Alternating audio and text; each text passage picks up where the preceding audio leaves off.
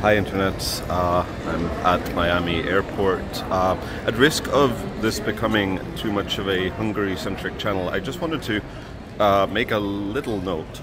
So the Hungarian government just passed a law which basically creates a new institution that is supposed to protect the sovereignty of Hungary. Now, I don't know exactly from what, but realistically, practically speaking, the only way that this kind of institution is ever going to be used is to abuse and abuse people, cause people to be politically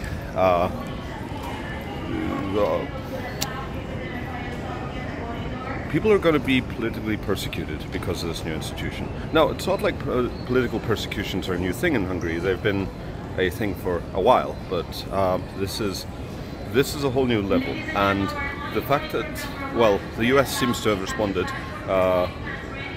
indicating that they are concerned. Fair enough. I would be. I'm in the US right now, but I'm concerned. What I want to hear is a very, very strong response from the European Union. We'll see if we'll get one. I'm just going to keep this short.